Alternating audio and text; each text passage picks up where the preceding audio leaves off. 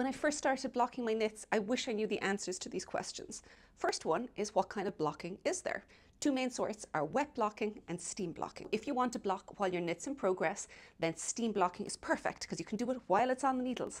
When it's finished, wet blocking is the way to go because of the fact that it's going to fully relax it, clean any excess dye out of your project and any oils that might have remained on it while you're working with it. So you just soak the yarn, take it out, squeeze it gently, lay it out flat and smooth it, and you're ready to go.